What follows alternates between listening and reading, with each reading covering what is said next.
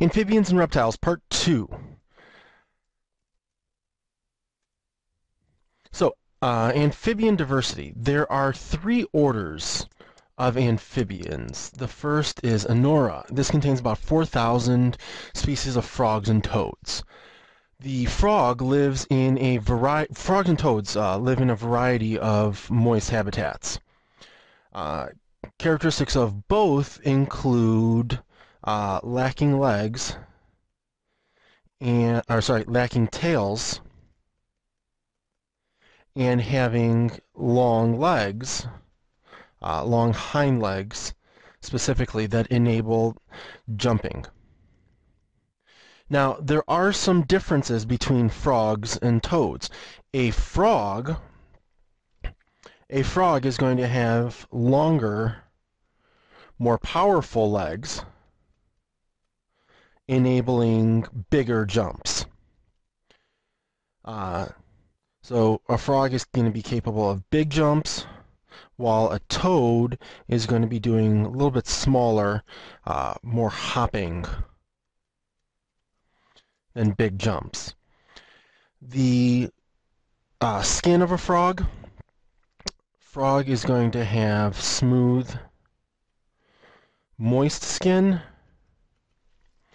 versus a toad having bumpy and dry skin. Reproductively speaking, both need water, both have the aquatic larva, but toads can live further from water, and frogs are going to find most often much closer to water. And then finally, toads have a kidney bean-shaped gland near the back of their head that releases a bad-tasting poison.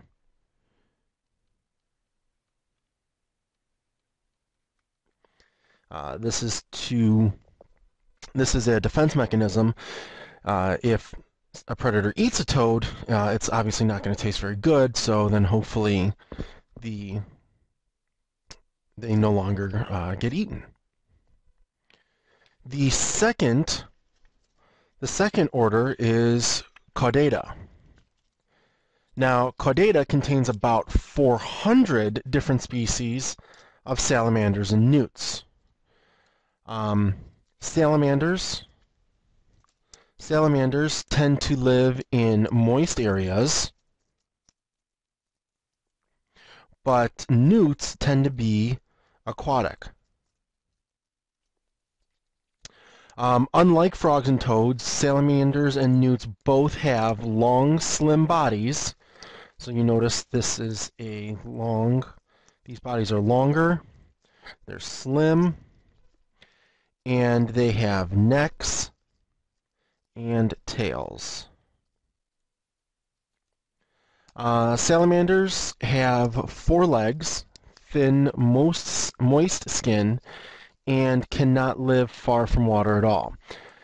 They lay their eggs near the water, and their larvae look like mini salamanders, except that they have gills instead of the lungs.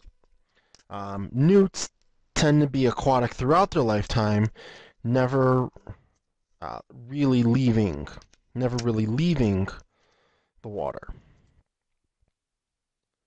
Our last order is Gymnophenia, which is about 150 species of worm-like caecilians. These are tropical animals living in tropical forests of South America, Africa, and Asia, and they are a burrowing animal.